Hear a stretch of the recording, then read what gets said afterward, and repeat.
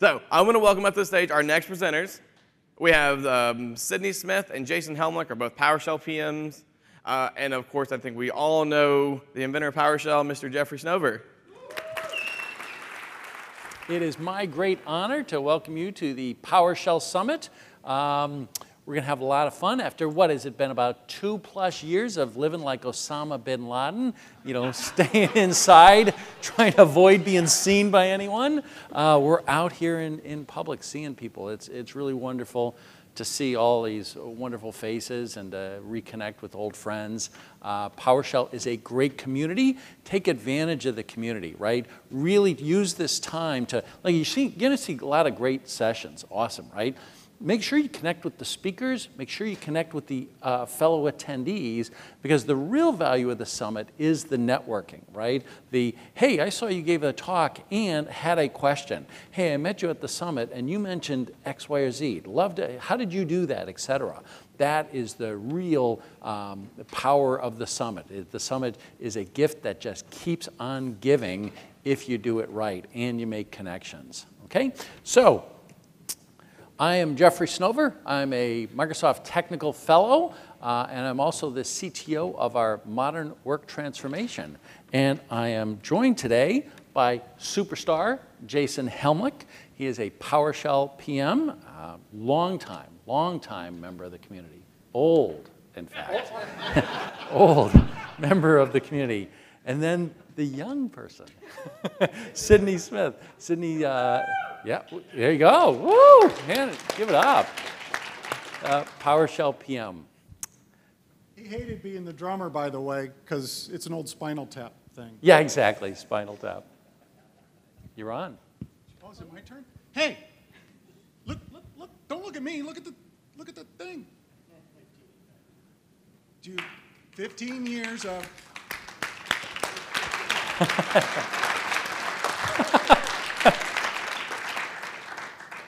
See, back when this first came out, back 15 years ago, nobody knew if it was going to make it to year 2 or year 3. The fact that we're standing here 15 years later shows a couple of things. Yes, it shows Microsoft's commitment to PowerShell being a very important thing as far as Microsoft is concerned, but what it really shows, it shows you.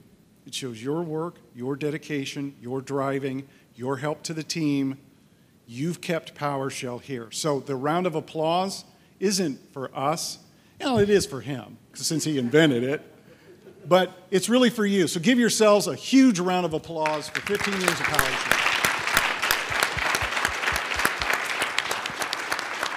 Well, and he is absolutely right. When PowerShell first came out, a lot of people were like, oh yeah, we know Microsoft and technology. They come out with something and then they, abandon it a couple years later. But it really was the response of the community that made them say, hey, this is pretty good. Let's keep investing and investing. So your support has been what made PowerShell great. I think it's her. Awesome. Yeah, 15 years is amazing. Do you guys want to sing Happy Birthday with me? Happy birthday to you. Happy birthday to you. Happy birthday, dear PowerShell. Happy birthday to you. That was not part of the plan. Yeah, well, so we can jump into the agenda from there. For today's agenda, we wanted to focus a little bit more on the story that we're telling, the message we're kind of getting across, and let the technical details fill themselves in as we go. So for starters, we want to recognize that the world is a messy place today, and that this isn't a new problem, that the world has always been a messy place, that in the past, 15 years ago, PowerShell helped by simplifying automation, and that PowerShell continues to help by simplifying automation today. It's been a while since we've seen a lot of you in person, and a lot of life-improving stuff has shipped since then. We want to demo some of that for y'all. And you guys have solved some amazing problems with it. Pandemics are messy, and so PowerShell is as relevant as ever today. And new features continue to ship to help with these shifting problems. So once again, we have missed you so much. It was amazing when Jeffrey asked earlier how many of you were first-timers. So we've really missed you, getting to just see you in person for the first time today. But it's so great to see a room full of folks excited about PowerShell. And so during that pandemic, here's all the kind of crazy things we did. Of course, the pandemic itself has been a terrible thing. Let's just get that to the side. However, some things that we've tried to do to keep ourselves going, and that's we found all kinds of new ways to meet with each other, right? Whether you're using Teams or Zoom or whatever, but how do you like the new world of meeting? Okay, that wasn't as enthusiastic, but at least you can, right? Yeah. Right? So we have all these crazy things to entertain us. I'm really not so sure what the guy in the lion's doing, but anyways, all of the things that we did to entertain ourselves, and one of the things that was impacting me is that, you know, besides the pandemic and all the stuff going on with that and trying to put that to the side in order to look towards the future and to look, there's so much stuff coming at us. I mean, I'm trying to keep my sights on the future and trying to get work done, but yet it's hard. Yeah, go ahead and if you Well, by the way, if you don't know that, that's actually Jason's TikTok channel. It'll be. It seems like every time, yeah, this was a cute little picture of, this is what happens to me every morning. It's with all of this new stuff, right? I want to get stuff done. I want to solve problems. I've got brand new problems because during this pandemic, technology didn't stop evolving. It didn't stop shipping. It didn't stop doing the things that it needs to do. As a matter of fact, it accelerated because of all of the challenges that we have. So I'm constantly looking out. There's new APIs, new interfaces, all of this stuff. And every time I turn around to try to do something, I'm stepping on a rake and smacking myself in the face going, maybe it's time for me to retire. I mean, it's just so complicated now. Don't you agree?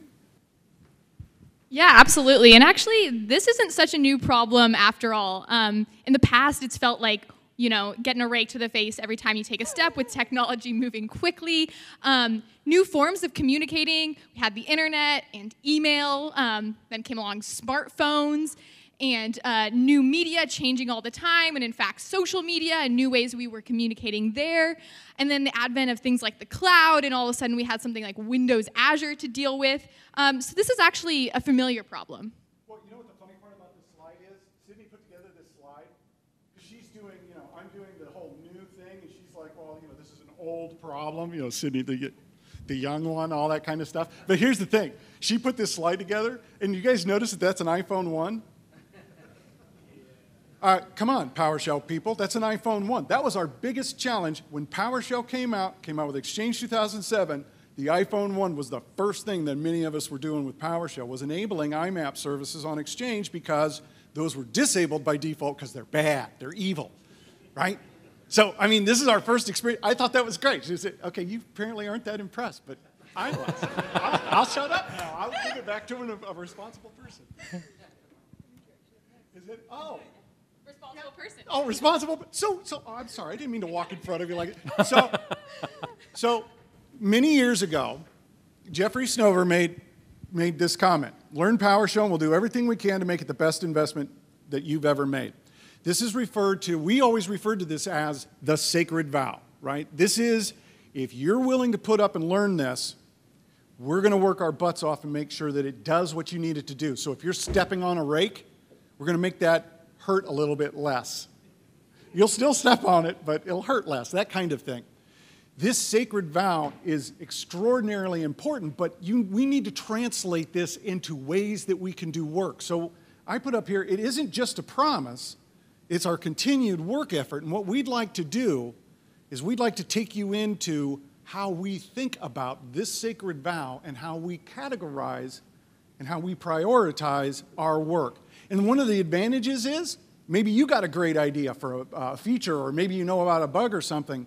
It helps to understand how we think about things. And what we really try to do is take those original beliefs that were written into PowerShell and evolve them and grow them. And we'd like to take a few minutes and show you that. And Sydney, I think this really is coming up to you, but this is our opportunity to show you both what we've been thinking and show you a little bit of technology as we go along the way. I think the next slide's up for you. Oh, no, right. It's Jeffrey. Oh, There you go. Yeah, so you know, if you have not had a chance to ever read the Monad Manifesto, I can highly recommend it. It's links down here in the bottom. But it really did kind of lay out the framework for PowerShell, the underlying principles, and explains a lot of what you see and experience as you work with PowerShell. But in that document I wrote that, you know, Monad, PowerShell, leverages the .NET Common Runtime to provide powerful, consistent, intuitive, extensible, and useful set of tools that drive down the cost of administration and make life for non-programmers a lot easier. And so that was the gestalt of PowerShell. And what you'll see is over and over and over again how this kind of core idea then manifests itself in a set of PowerShell features, the roadmap, etc. So really, we're going to talk to you about a bunch of details, but they're all really different representations of this core idea. Yeah. So, and I keep trying to hand my work off to you. It's just like being at the office. Sydney, would you help me? So here's the thing. The line that Jeffrey has in the original Monad Manifesto about making the lives of non-programmers easier, that's very important to us. But this is a sign of the evolution. Things have changed. Things have evolved. A lot of IT admins, they started out as non-programmers. They now consider themselves programmers or developers. We have people in DevOps that are developers. We have people that their career, the title that they have is a developer. And they use PowerShell to glue together the operations that they're doing in order to release their products and all that. So our audience is more than non-programmers. We haven't forgot about them, but we're talking about improving the lives of everyone that needs to do operation tasks. And that's a much more inclusive and much more helpful to everyone because everyone's got great ideas.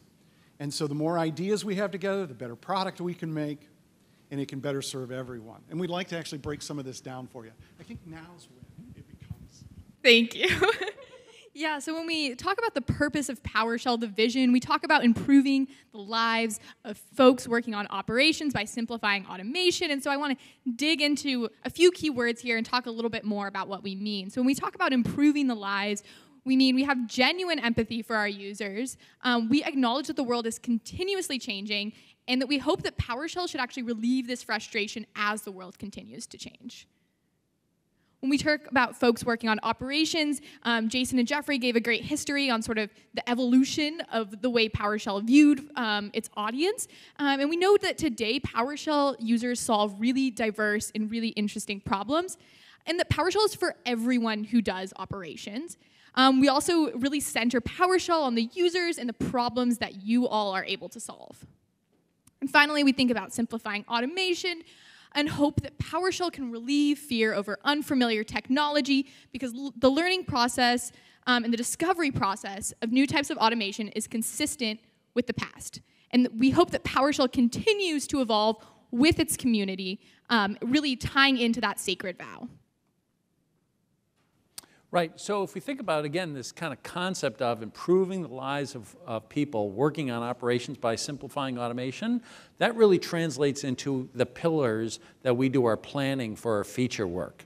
So, number one, we want to be able to welcome diverse new use cases and new users, right? So PowerShell should make it more valuable, make you more valuable over time. And I got to tell you, it's one of my favorite parts of coming to PowerShell conferences is to talk to individuals who have picked up PowerShell and it has transformed their careers, getting them new, making them the hero of their company and making them transformative in their company and then being rewarded either by their company being recognized or by other companies and other companies saying, wow, I will pay you a lot more money to do that here at my company. So that's why we invest in diverse new uses and users of PowerShell. Always looking for the latest and greatest. There you go. The next theme is this idea of reducing the friction for users adopting new technologies, right? This is this idea of the world was, is, and always will be a messy place. There was one point in time we thought, hey, through the use of the common engineering criteria, we will get everyone to write PowerShell commandlets. And we did for a while, and now it's one of those like, hey, listen to your users, do whatever you want. And as various teams listen to the users, some of the user bases are saying, hey, we want PowerShell. Others are saying, talking to them about this feature or that feature. And so they haven't heard the message that PowerShell's needed, and so they're free to not support it. So then if they don't support it, what is the answer? And the answer is, well, PowerShell can allow you to adopt those technologies even if the developers don't do so. Yep, so we invest in reducing friction for users adopting new technologies. And we'll show some examples of that specifically today. Then we want to build on our legacy of customer trust, right? When you do things that impact at scale, mistakes really matter, right? So we want to be able to create a world where it's safe for you to operate, to change, et cetera. Yeah, so as we're welcoming diverse new uses and working to reduce friction for adopting new technology. Guess that works as well. We do really focus on building on that legacy of customer trust and really keeping that in the forefront.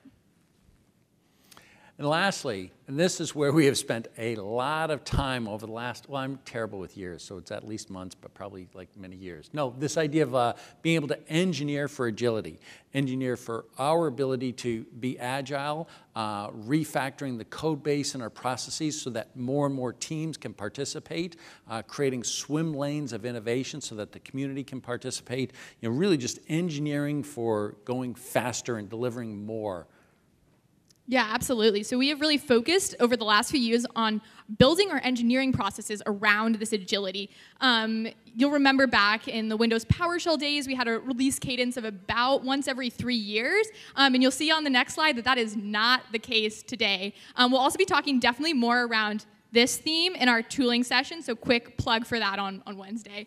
But these are all just talking points, right? But what you guys care about is what we've actually shipped, what we mean behind this, what we've been up to.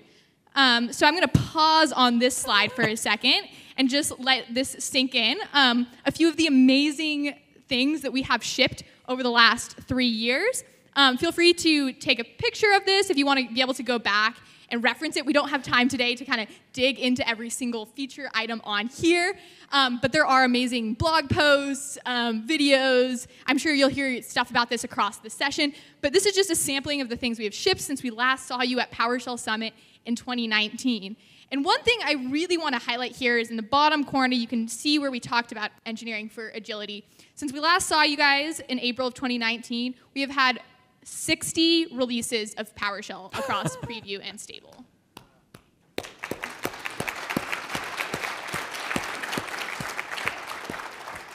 Yeah, I'm really excited by this slide because one, it breaks things down by our key initiatives, but then also just the volume of innovation. And by the way, this is not what the PowerShell team's done. This is what the PowerShell community has done. Many of these things have contributions from the community. We would not have been able to do this with just the PowerShell team alone, so it's pretty awesome. Yeah, absolutely that, and just the amount of feedback we've gotten across all of these releases. We talked about if we broke this up into preview releases, we'd have many, maybe 10 times the slides, and that's a huge testament to our community and the ways in which you have really engaged with us in the open source world and given us the feedback across those releases to kind of make these things happen. But with that, I think I'm going to introduce our next rock star up onto the stage. We have the one and only Danny Martins, PowerShell PM. Danny is an awesome PM on our team, and he focuses a lot of his efforts around Cloud Shell and OpenSSH. So I will pass things right over to him. Cool. Thank you, Sydney. Yes. Hi, folks. I'm Danny Martins. As Sydney mentioned, the PM for Azure Cloud Shell and OpenSSH and kind of some various other SSH-related projects. But I think we're going to go into a little bit of our demos of these items. So I think, Jason, am I going first? Woohoo! Yes, lucky me. You're the first guy up. How are we going to do this? Am I going to hold this? That would there you be go. Lovely. Thank you. So. You know, if I knew that I'd have a technical fellow holding the mic for me today, I would have. I know, right? Whatever helps, man. Whatever helps. All right. So, forgive me since waiting on Jason's computer. 1 second. All right. So, once the portal loads here, I'll take it back for 1 second. Okay. So you start typing, man. Yeah. I don't think I even need to type, and that's kind of the point of what I'm going to show today. Oh. So, we've done a lot of improvements to Cloud Shell over the past 3 years. A lot of those have been behind the scenes, and what we're looking at enabling is using Cloud Shell as a tool for both learning new commands, new functionality within the portal, whether that be ease of use or one-click enablement of features. And we're still loading, so I'm going to stall us a little bit more. It's the ghost of Joey. That's right. Sad Joey. There we go. Maybe not. Yeah, I gotta say, yeah. Great. So I'm going to, and Jason, you might have to come help me because I don't know where you put this virtual machine for me. We're going to get there. 26, thank you. Out of dark mode. Here we go. We'll get there. All right. So I've navigated to a virtual machine just to show one of the features that we've worked on with Cloud Shell, but it's actually been a really large focus for us over the past 6 months, and we'll be lighting up a lot more scenarios that are very similar to this in the future. But you're all familiar with, you have different resources that you can view in Azure, whether that be virtual machines, networking, storage, etc. And one of the pieces of feedback we hear quite often is, great, I know how to do things in the portal, but how do I transition from a portal view into a more automated workflow, whether that be Azure CLI or Azure PowerShell? And so one of the features we've lit up here, and it's just not shown just because the monitor is not wide enough, is this Azure CLI, Azure PowerShell tab. And so if we click on this, for this specific resource, you're going to see different commands that are executable on that resource. And so for today, I'm just showing the Azure CLI just because we're in the process of rolling out this feature for Azure PowerShell, but we don't quite have it quite yet. But back on the Azure CLI, we have this try it button, right? And so this enables a one-click execution of that command that's specific for this resource in Cloud Shell. Wow. And so we have things like Azure VM Start, Azure VM List, things that are disruptive like stop. We don't give you that option because we don't want people just poking around in the portal saying, hey, I can stop this VM, click, and breaking everything. So if I go back to this start and I just click try it, it will open Cloud Shell. Through the slow internet. With PowerShell, you could just add minus what if. That's right. There you go. And so this will open Cloud Shell, and it will automatically buffer and execute this command on behalf of the user. And so this is executing on behalf of Jason. And so we can see that it has done the AZ VM start. It is now running on behalf of Jason in Cloud Shell, and then we'll be done. Ooh. And so kind of the great thing is we're doing this for both commands and then also for connectivity. And so look forward with SSH in the future, you will have one-click connection to any of your machines that are visible in Azure. So that's either your Azure VMs or your Arc-enabled servers. And so if you want to learn more about that, come to my session today at 3:15, somewhere in there. Fantastic. And I'll pass it off to who's next. Yeah, I love the fact that, yeah. I love the fact that it was specific to that resource, so it's not just a generic example that then you have to go find the GUID and plug it in. It's right there. Just copy and paste. There we go. Thank you, Jason, getting me in the right place. So I want to show you guys a little bit about error views and some of the updates we made to error view back in PowerShell 7. Oh, thank you, Jeffrey. Alrighty. So many of you are probably familiar that in PowerShell you have error views. Oops. Oh no. Let's try that again. Error view. Awesome, there you go. So you can see that in Windows PowerShell we have normal views. So if I do something like get child item with a path, and and I put in a wrong path that's not there, I get this block of red. I can sort of parse through and see what's going on here, but it's not exactly super intuitive and clear to me. Similarly, like say I do a cardinal sin and put an S at the end of my parameter, wrong parameter, I'm going to get a similar error. Once again, screen full of red. So what we've done in PowerShell 7 is we've introduced a new error view. Let's try that again, a new error view. Awesome, called concise view. And so this is going to give me a really nice one-liner when I have that error. So like, let's try this again. Get child item, I have a bad path. Quick, simple message, a parameter cannot be found that matches the parameter name paths. Similarly, let's try that one, and we can see the same error, much more clear, easy to kind of see what's going on. Similar thing is going to happen with a runtime error, get this kind of block, and we're going to have a much nicer little experience here. Now, if you want a little bit more information than this, and you say the concise view, this is great, but I kind of need to look more into the error, well, good news, because we also introduced a commandlet called getError that's going to provide you with the full error information. This also has a nice parameter called newest. So say I want the last 3 errors, I can also pull that. You can see the nice coloring here, much easier to kind of read and understand what's going on. So this is great and all if you're doing sort of interactive experience, working at the command line. And now let's see what it's like running a script. So if I have this script with a bunch of errors in it, I try and run it, big old screen of red text. Can try and figure out what's going on here, but once again, not so intuitive.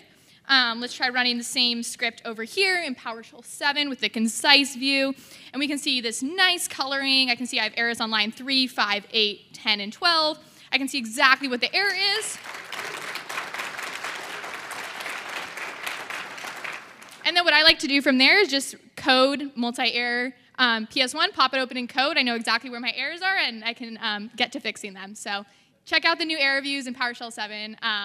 There you go. And then from there, I'll pass it on to Jason.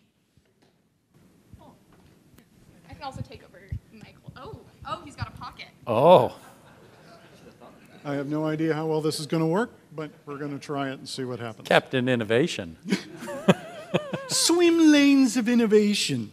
Hey, by the way, this cool error view, Steve worked really hard on this. Yes, we took some ideas from some other, like Rust and things like that, but we hope that this is a lot more helpful. Yeah? Yeah. Okay, cool. A couple of things that I wanted to show you, and I forgot what I'm demoing, so I'll just wing it. First of all, the,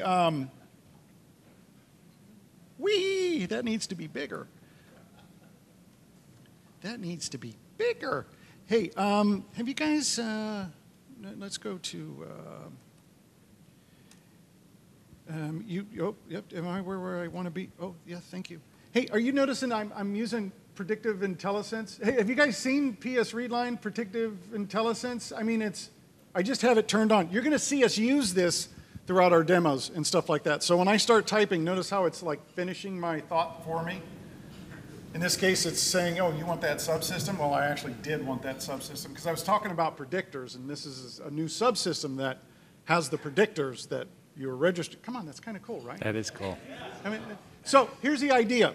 If I do a set, if you download PS Readline, the new one, 2.2, and you go in and you set PS Readline prediction source history, you too will get your history predicted to you as you type. What we found is, so here's the idea. You can have your history. What we've found is this. This really helps you accelerate if you've already been successful once before, right? If you've done it before, this will bring it back up for you. All of my git commands, all of that stuff that I just have to keep doing over and over again, this really accelerates me. But the other thing that I want you to note is this, and you'll see more about this in the session on Wednesday, our tooling session, is that I just did it, get PS subsystem. There are more predictors that are available, and we'll talk more about that later today, later in this session and stuff like that. These predictors may help you do new things for the first time, such as the AZ tools predictor that helps you with Azure commands. Maybe you're not accustomed to creating a VM in Azure. Maybe you don't know you need a resource group before you make the VM, but that's okay. Just start typing new VM, and it'll help you by predicting everything that you need to get it done. So even if you don't know what you're doing, it can help you. Is that helpful? Kind of cool? Dongbo Wang is the primary engineer on PS Readline, and he worked really hard on this, and it's pretty cool stuff. So stop by, talk to us, we'll show you more about it, that kind of thing. You'll talk more about it in our tooling session. Something else I wanted to show you. No, that's okay, it's okay, it's all good. Because I figure I'll screw it up no matter what I do. What am I doing, for each? For each, yep. Okay, so one of the other things that we did. Did you do the F2 list view? Oh, I didn't do F2 list view, thanks, man. So let me show you. One of the other things is, let me type in something that I might have more of. F1, or this is what we call inline view. It gives you a prediction in a single line as a kind of a ghost thing as you're typing. But if you press F2, you get a list. Ooh. And you can, oh, come on. So as I'm typing, this list will change. So if I'm typing something like I'm doing get, see, there's my get commands that I, yeah? Ooh. Oh, come on, that's cool. All right, so let me do this. How many of you use for each? Wait, did you do F1? Yeah, I did. Oh, I didn't do F1. I got to go back and do F1. So let me show you. I can't believe this. So let me show you. Get child item. Hey, I need help on this commandlet. How do you get help on a commandlet? F1. Hit F1. Ooh.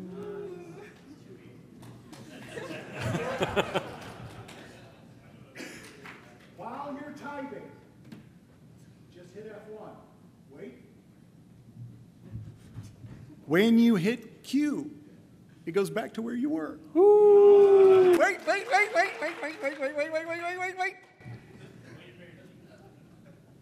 I need a parameter, and it's a parameter path. I don't know what that means. Hit F1. It'll take you right to that parameter.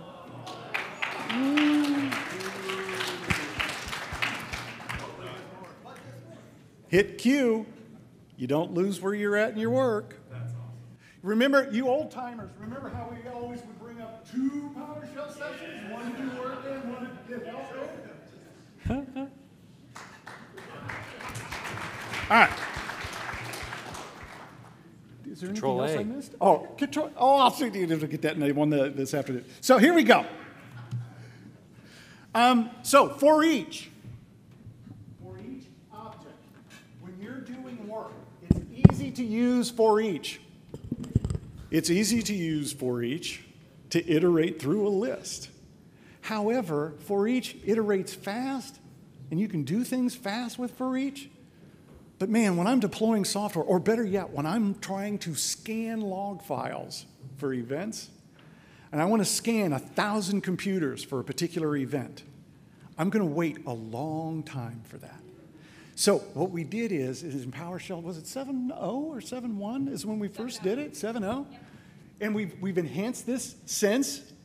You now have for each dash object with a dash parallel switch on it. So if you just take a look at the quick code here. I'll just kind of show this to you real quick.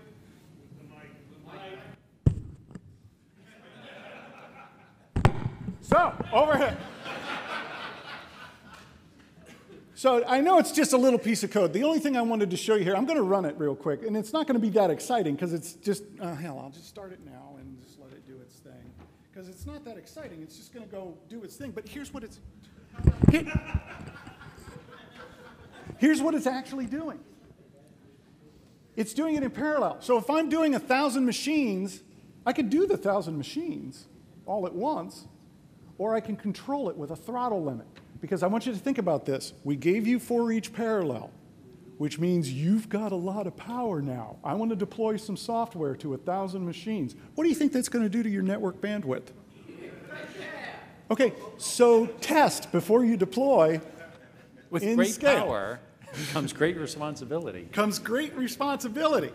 So here's the thing. When it comes back to our themes of the world is a messy place, I need to get stuff done sooner, I need to do stuff quicker, that's what we're thinking about. So how do we help you? Hey, how about you go to be able to do your stuff in parallel with parallelism and be able to just get it all done quicker?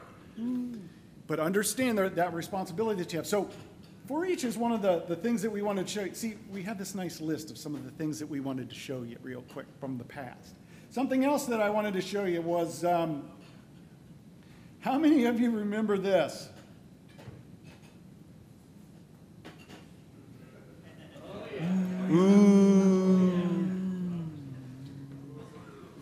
Now, I don't know about you, but I love this. I do. But we enhanced this. Well, changed it. To... Oh, come on. When you get down, do you want half your screen taken up, or do you want this little... Steve worked hard on this. This is something that we all care about. This is... Yeah. All right. So now it's my turn. You get to hold this now. Okay. So progress bar, happy days, right? Hey, remember this? Remember this? Do things like dir. And look at that. Look at that. Mode, da-da-da. But now look what happens when I do dir here. Color. Color. Okay? PS style. Anybody played with PS style? Oop. $PS style. Okay, so PS style is a new automatic parameter. It's always there, and it's used for lots of different things. So go have fun exploring with this thing. Notice here it's got the colors, okay? And then if we, how do you use a Mac? What the hell? How do I scroll up, my friend? It's not touchscreen. It's not touch. Okay, well, tell me how to do it. Well, go ahead and scroll up. It's a cheap Apple. It's There you go. Okay, so now, stop. 2 fingers? 2 fingers. Okay, so then, look here, you got formatting, table header, okay? So now what I'm gonna do is tell it PS style dot formatting dot table header equals, now I could give some funky color, right? Like, what the hell? Dot E dash 42M, is that right? Oh, I think that's a real thing. We'll do, what the hell is that, 106? Remember I mentioned people are going to screw up their demos. And do it again, dir. Okay, ooh, ugly, right? Or what I could do is to say, right, but who's ever going to remember that, right? So then what you do is PS style dot background dot red. Ta-da, okay? So very, very nice. Now, script. Well, actually, I showed that one. Yeah, I showed that. So there you go. Now, oh, here's what I want to show you. To use this, 0, hello world, 1, F. Okay, hello world. Now, if I change this first to $PS style dot foreground dot red, okay? Now notice it changed, but then everything else has changed, right? So, you know, hello world changed, but then look, my prompt is also changed. So when you emit, what's happening is these are representations of ASCII modes, right? ASCII ASCII sequences that change the mode of the console.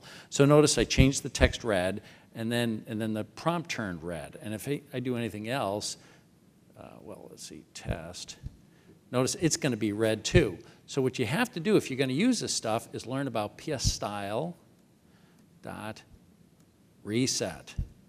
Okay? So now notice it changes it, but then resets back to the way it was. Happy days. Okay? Thank you. That's cool. I didn't. You didn't know that. Okay. Now remember we showed that progress bar. Right, if you recall, progress bar. Happy days. Now, notice I can say .ps style dot progress dot style PS style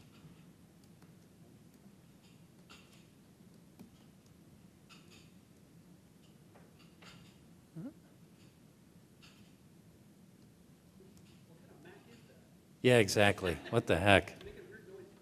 Is it? Oh, I heard that. There you go. And now you can't see that, but it's changed. There you go. Okay, so that's PS Style. Lots of fun. And go explore that $PS Style. There's a lot more there. And that's the thing. Just go explore and have some fun. Anyway. Thank you.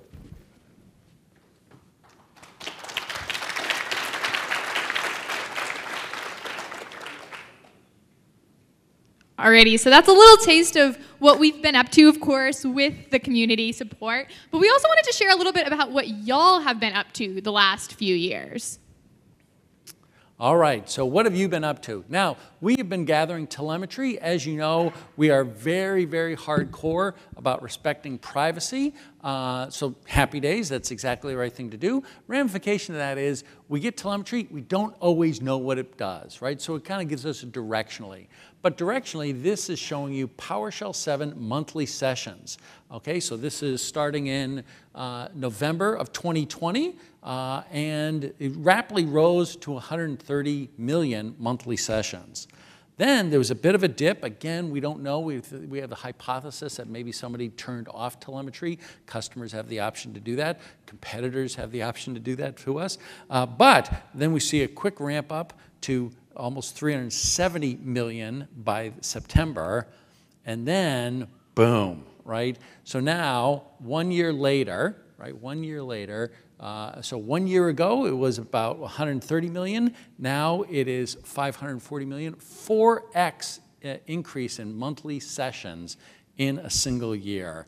And you'll notice here that in the past when we talked about these, what we had seen was actually PowerShell Core usage. Well, sorry, there was PowerShell Core, and we used to report about PowerShell Core, and it was largely Unix. Linux use. Now that it's PowerShell, you see really heavy Windows use as well. And so now we believe that this is telling us that indeed PowerShell 7 is the version of PowerShell that everybody can converge on for both Linux and Windows. In the past, PowerShell Core was a little less than Windows PowerShell, etc. We believe now the evidence is showing that for most people, it is meeting their needs. So, what have you been up to? We've had over 17 trillion commandlets that got run in 2021. 3 billion downloads from the PowerShell gallery since spring. Yeah, billion with the B. That's just crazy. I had no idea that the PowerShell gallery was going to be that successful. 400 million unique instances of PowerShell 7 in 2021. Now, 64% of them have been Unix. Oh, wait, sorry. So when we say unique instances, we don't always know when something's being run on a machine versus a Docker container, et cetera. So that's why we talk about instances versus machines or nodes. 2.5 billion starts of PowerShell, and over 350,000 monthly users of the PowerShell extension for VS Code. So 10% of them are using Mac. So quite a lot of usage out there. Yeah, that is just amazing, and we are not stopping there. We have a bit of a parallel slide with our sort of fourth themes that we're continuing to invest in. And here you'll see our list of investments for the next year from the PowerShell team. I think if we had time, we'd love to dig into all of these. So feel free to grab any of us the rest of the week and ask us what we're most excited about on this list. But if you were hoping that this session was a rundown of all of these things of what's coming next, I have good news for you, and that is that we have a blog post that gives a short summary of all of these, and then in our March community call, we also brought on the dev owner for each of these areas to give a little blurb about what they're working on. If you're also excited about these things, I will always plug to check them out in our 98 GitHub repos that are active right now. So we hope to see you there. And with that, I think I pass things back to Jason. All righty, here we go. All right, folks, so here's the deal. We're going to do a cute little demo. I don't know if the demo's going to work or not. But don't leave until you've seen the thank you. Understood? Here's the idea. What we wanted to show you was a combination of things. First of all, We're talking about a lot of technology. So this morning we can't talk about all of it in detail. We want to give you a quick view of seeing some of it in operation. The idea, this is how you get to see how we work. This is how we do things. And it also gives you an opportunity to see how we use our own technology. So just kind of how we take our bits and pieces and solve problems. Thought it'd be kind of fun. So here's the idea. We're going to be working cross-platform between, Linux and Windows. And I've got 2 VMs that are set up, and we're going to try to solve a business problem. Bob has a problem. Bob's problem is that he needs to run some commands in automation to make some changes. Actually, what Bob needs to do is alter the firewall. So Bob needs to alter the firewall. And so what Bob's going to do is Bob would really love to use NetSH. How many of you have used NetSH? How many of you like using NetSH? I would have expected Sean to put his hand up. Wait, another guy did? Are you serious? Yeah, wow. At any rate, NetSH is a bear to use. So what we really want to do is we want Bob to be able to turn that, the little line down there, into just a simple commandlet. And we want him to be able to do it really easily and deploy it out to all of his servers to execute his stuff. Does it make sense? So here's what we're going to do. I'll start off with this little dude. Thank you, sir. And give me a second to figure out where I am. That's not where I want to be. Just to rearticulate, right? So NetSH, who can remember that, right? And so what we want to do is you learn PowerShell. You learn a set of verbs. You learn a syntax. And then you predict, you make guesses, and about 70% of the time you're going to be right with those guesses. So how do we take this world? And by the way, so in the past we had this world of APIs, WMI, and this and this and this, and we transcoded that into a well-defined set of PowerShell commandlets. And here you're going to see how you can do exactly that with existing commands. So we don't care whether the commandlet is implemented in .NET, in PowerShell script, in native code, in WMI, in some REST API, or through some other executable. We don't really care about that. What we care about is giving you a consistent command line experience with coherent semantics and predictable syntax. So, ladies and gentlemen, as Jeffrey mentioned earlier, a lot of companies, not just Microsoft, but a lot of teams, when they're developing, they need to get functionality out quickly, and they need to serve their customers. So a lot of commands come out not as commandlets. That takes a lot more development time. A lot of commands just come out as what I call native commands, platform-specific command line tools. Are you with me? Yes? Yeah, go like this. Okay, so here's the thing. Not everybody does those anymore, but you can. And so I'm going to use a product that we just released recently called Crescendo to basically describe what I want NetSH to do.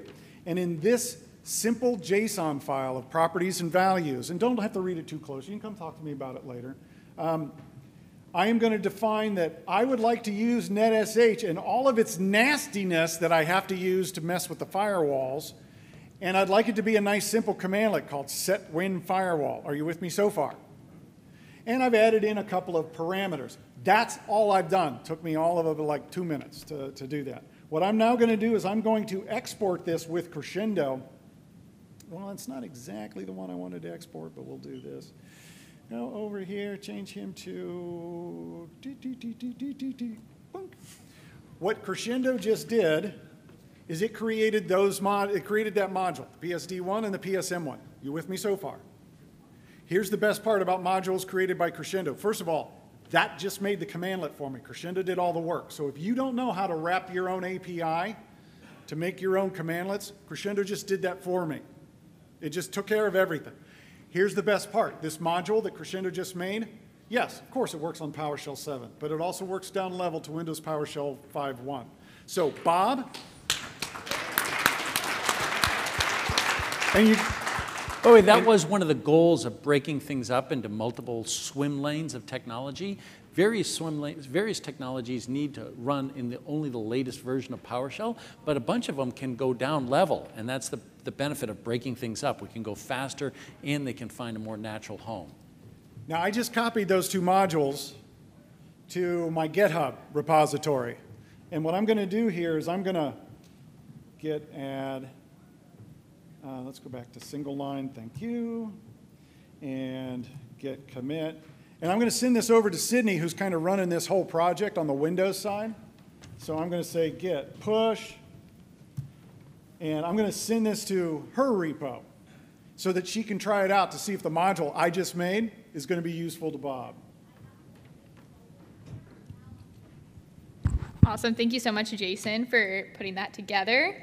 So first things first, let's get to the right spot.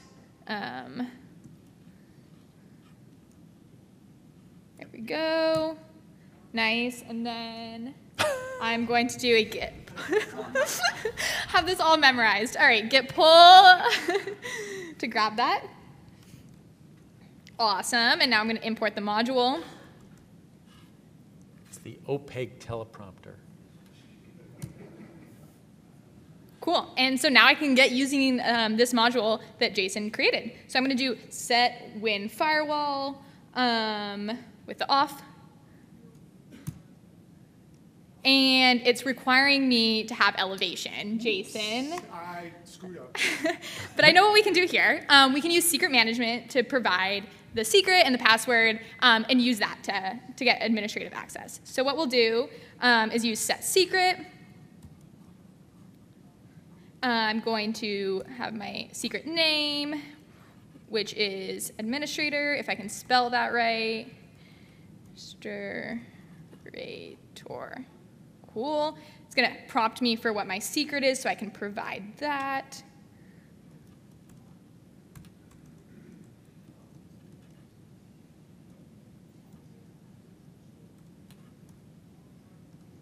Cool. I think I got that right. Got to provide the password for my vault as well. And we are all set. So now I can run get secret info. Just to make sure that that was clear, so she provided 2 passwords because one password was to the vault that she's going to put the other passwords in. So that gave you access to that. So if you have a password manager, you have to have a login to your password manager. And then she stored the secret under a name and the password. Exactly, yeah, thanks so much for explaining that. And I'll also mention, if you want to know more about secret management and secret store is the vault, the local vault that I'm using right now.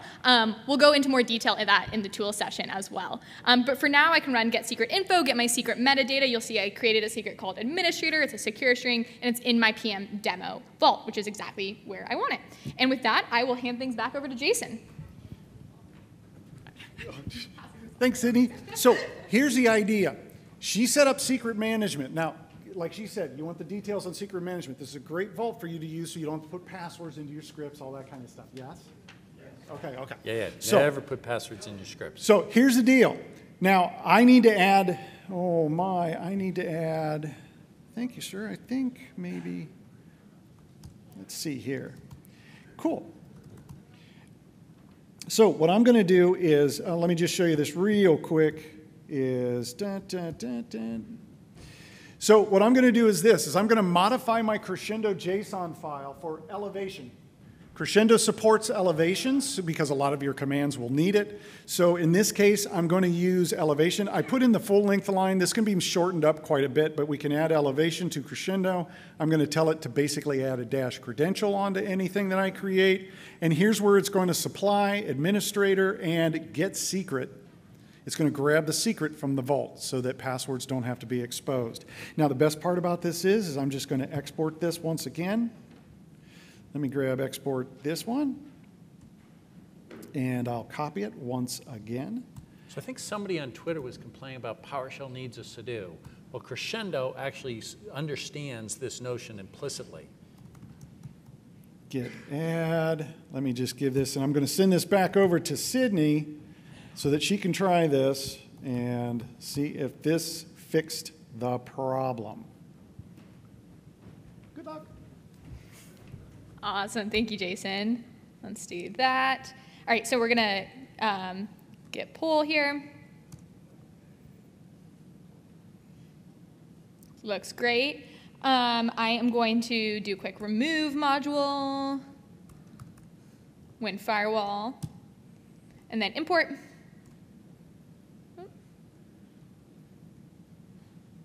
There we go. And now let's try that command again. So we had set win firewall off. And okay, it works, yay!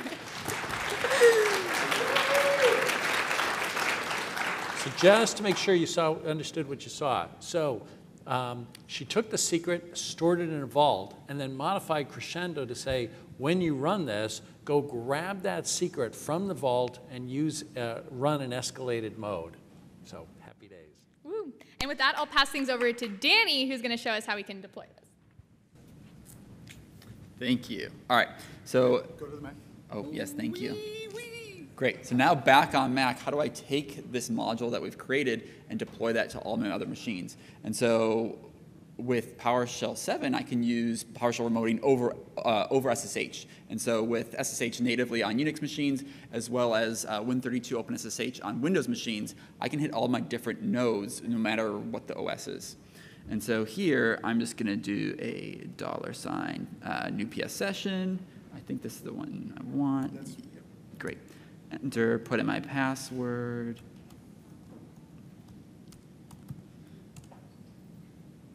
All right, great. And so now I can just do a copy item, not that one. And so we'll just put, yeah, F2. It's like the non-physical F2. I was like, where'd it go? That's just the normal 2. Great. And so I'm going to just grab my 2 session and enter. I just want to point out what Danny's doing over remoting and SSH. He's doing a deployment by using copy item. So when you're thinking about deployments, yes, you can use complicated software that does complicated things for your complicated environment. But if you don't need the complication, why not just use copy item? Mm-hmm. It does it to your remoting sessions. It's like the easiest tool in the world to use for deployments. I've been using it for a decade that way. Over SSH to everybody. What? Wait. Great. If it failed, it failed. It failed. It's okay. Great. Jason's demo, not mine. It's fine. Yeah, take this. We're good. We're Great. good. But the kind of the key point, here is, if I want to do anything over SSH, it's easy to set up with PowerShell remoting. If you have systems where you don't even have PowerShell running and you want to go and execute something, if it is a native command, you can do that still using PowerShell remoting or an SSH session directly from PowerShell. Yeah, and you're going to talk all about this in your session today. If you'd like to know more about SSH, come to the session today at 3. And with that, ladies and gentlemen, Jeffrey can take us. Yeah, so thank you very much. Glad you could. Actually, so I'm sorry, sir, to interrupt. Yeah. Actually, to be honest, sir, I forgot. I have one more thing. One more thing. So, we did a little bit of work to see if we could do something special for the conference and for you folks. So we haven't officially announced this. This is the official announcement. But just for you folks, we just opened up a brand new predictor as a PowerShell completer that is available for you to use with PS Reline's Predictive IntelliSense. Dongbo Wang is the lead engineer working on this, and we put it up. It's an experiment to see what you think. So here's the repo. It's open for you, and it's all open sourced. We look forward to your conversations and additional plugins from there. How's that? Is that cool? Hey. All right, Jeffrey. Actually, Jason. What? Actually, Jason, we have one more thing. We actually also have open sourced our Unix tab completers repo. This is PowerShell parameter completers for native commands on Linux and Mac OS. Very exciting announcement. So I guess with that. Yeah, I still got something too. We have the new Get What's New commandlet. So we talked about the velocity of the new things that we ship over the last 3 or 60 new releases of PowerShell, either stable or preview. And so if you want to know what's new, just run Get What's New. And you can thank Sean Wheeler, wherever he is, for the help in putting that together. So talk to Sean.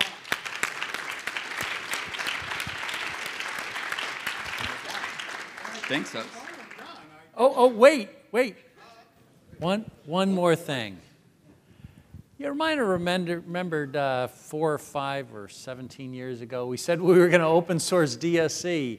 Well, finally, we got to it. Sorry, there's been some issues there, but DSC v3 Beta 1 is now available on GitHub.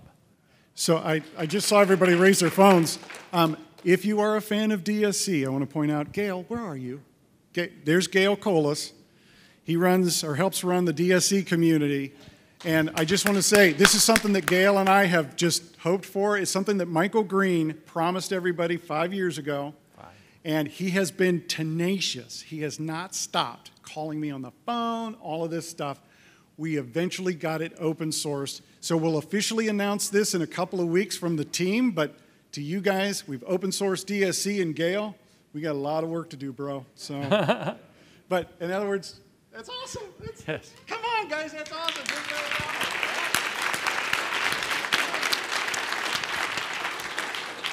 So again, thank you so much. Enjoy the conference. This really is a great opportunity for you to connect with your fellow practitioners, with your speakers, and develop that community that can really just pay rewards over and over again. So lots of ways to stay in touch with us. There's the PowerShell GitHub. We have a PowerShell community call. This is your opportunity to come hear what it is that we're working on, voice your opinion, bring up your concerns. Again, PowerShell is no longer Microsoft's thing. It is the community's thing. Okay, we lead the community, but it really is a community thing. We've got the team blog and, of course, the PowerShell Twitter on PowerShell team. And add Danny's session tool. What the hell's that? Is that like a to-do?